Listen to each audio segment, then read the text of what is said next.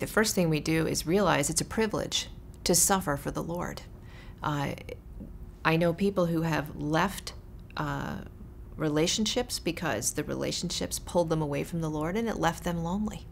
The mistake we sometimes make is to say, after obeying the Lord, okay, what are you going to do for me now, God, to sort of compensate me for my obedience? And we expect some sort of double blessing to come, this huge outpouring of a gift of some sort from the Lord and a very tangible blessing in our lives.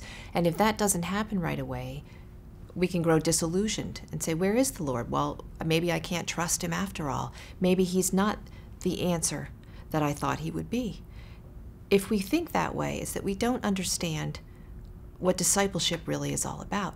Jesus said that whoever follows him is called to take up his or her cross, and that it means a life of not deprivation, but of maybe not having all our dreams come true in the way we thought.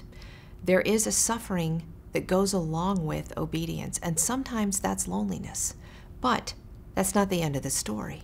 If you think about Paul's thorn in the flesh, when he pleaded with the Lord 3 times to be delivered from what his great trouble was, and the Lord did not remove his trouble from him, his thorn. Instead, he said, my grace is sufficient for you, for my strength is made perfect in your weakness.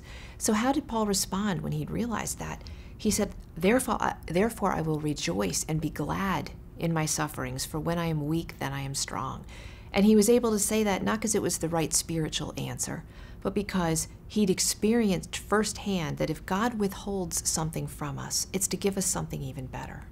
And it's this amazing strength and the grace of fellowship with the Lord that nothing else comes close to fulfilling in our lives.